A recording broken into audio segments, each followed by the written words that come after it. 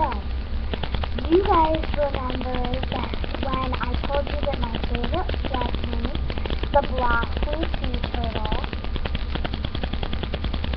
is my favorite because I got him at a Cracker Barrel in Wisconsin, and I called him Turtle. Here's the story now. My dad took us into a Cracker Barrel for lunch. Our mom was at a golf outing for her company that she works with. So, our dad let us look at the toys. I saw the webkinz, and I'd seen commercials about webkinz on Webkinz World. So, I thought there would be some in the Cracker Barrel.